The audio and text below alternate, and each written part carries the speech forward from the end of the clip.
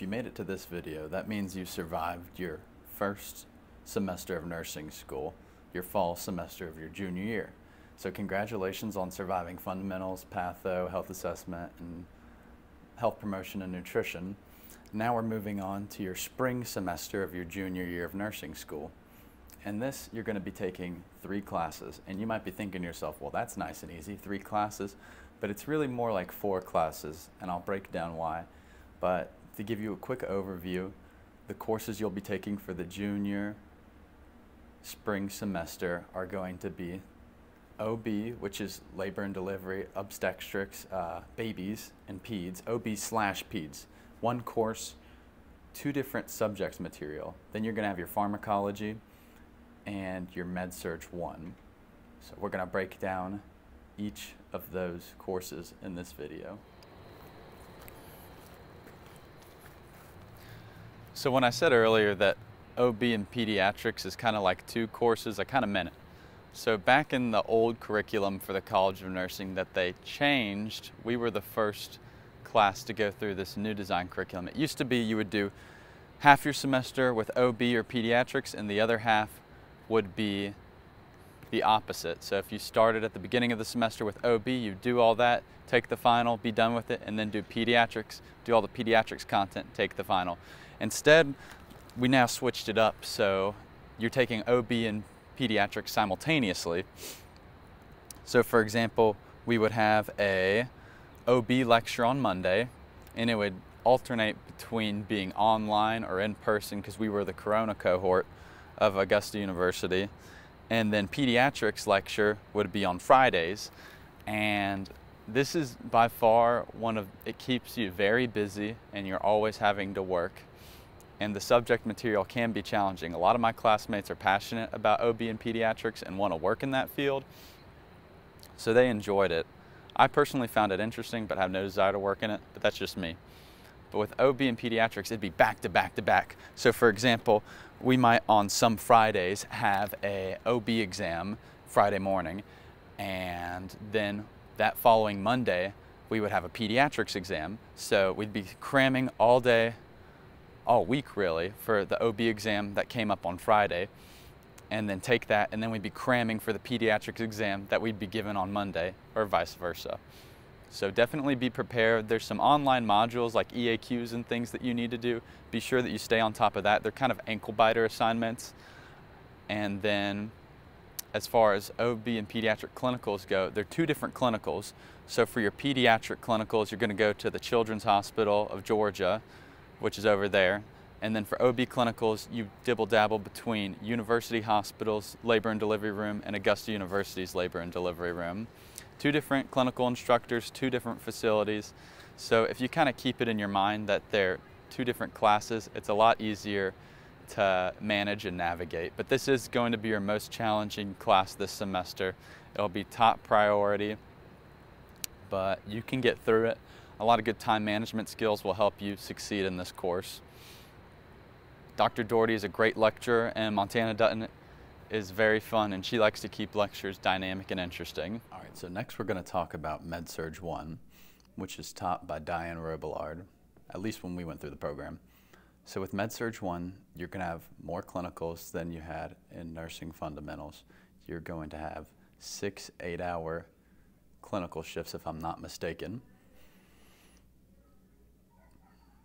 The subject material is very interesting. It's kind of the backbone of nursing. It's a lot more going into the disease processes deeper and providing patient care, trach suction, wound changing, pressure ulcers, taking care of pressure ulcers, taking care of patients, putting in NG tubes up your nose. This is the fun class as far as your hard skills go. So starting IVs, doing IM injections, all the fun, sexy stuff that you imagine doing as a nurse, you're going to get to learn that in this class, especially during the skills labs, but even during the clinicals.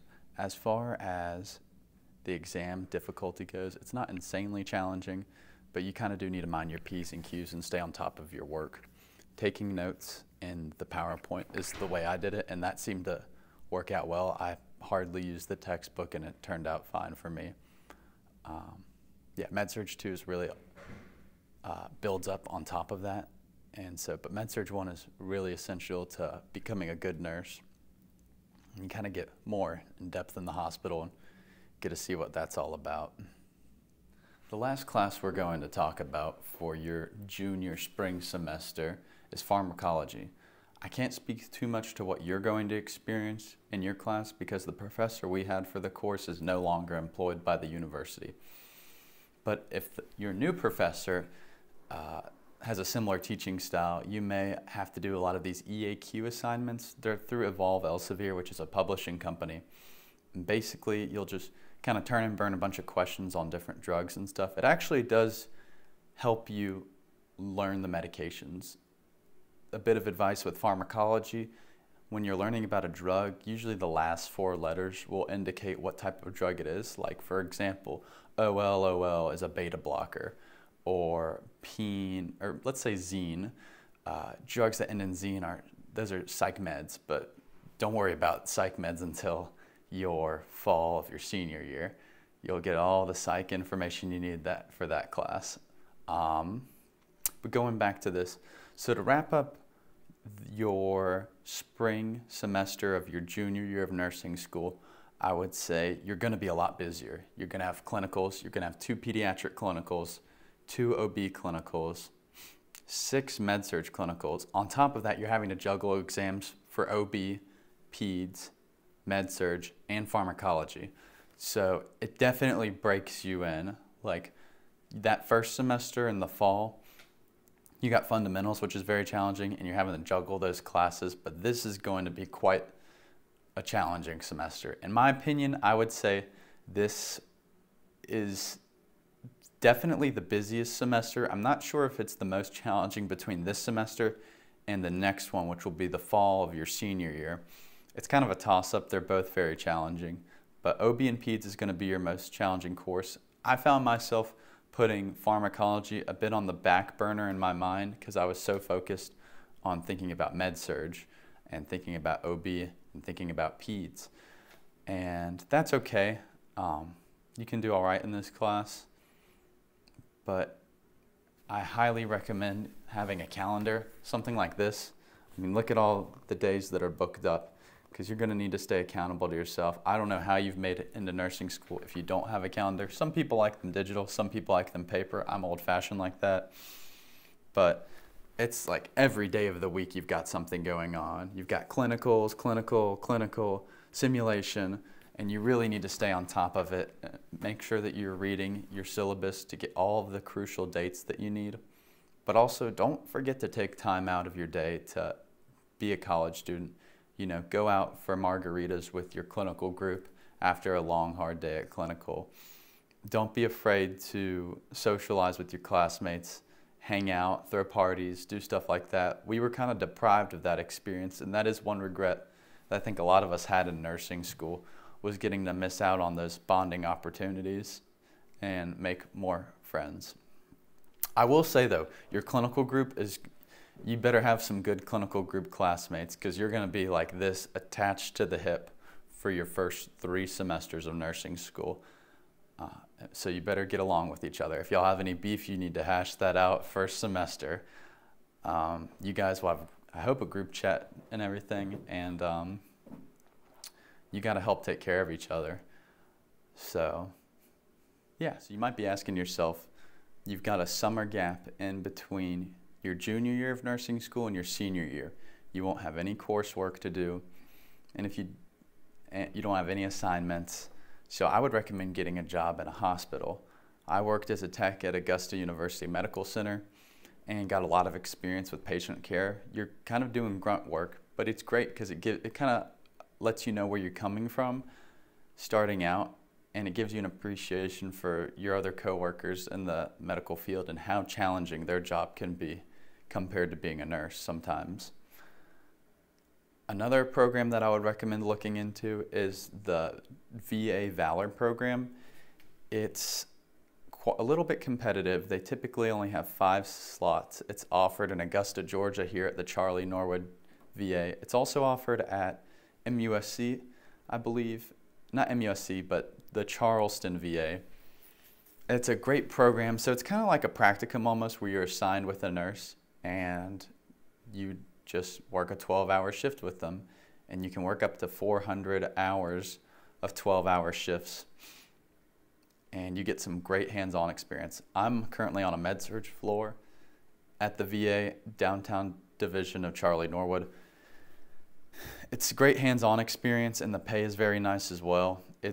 I'd imagine it's going to be more competitive for your cohort to get into, because more people are just going to know about the program, but it's the VA Valor program. When I applied, there were 15 applicants and 5 slots available, and it was kind of COVID times, so seats were kind of limited. If you can, I would get ICU or ER as your placement, but if you don't, it's not the end of the world. It is the VA, and there are slow things and negative things about it, but that's with any job in the hospital. So if you do get that position with the VA Valor program, I would highly recommend, don't expect them to get back to you quickly. We were supposed to start in May, and we didn't start until July, so that's about 2 months of waiting. So I would get a job, make some money, have some fun, go to parties, and that's what I would do for the summer in between. Don't be studying for your psychiatric nursing class or anything like that. Have a little bit of fun, because you've got 3 months of summer to enjoy. And do some working, work hard, play hard, and yeah.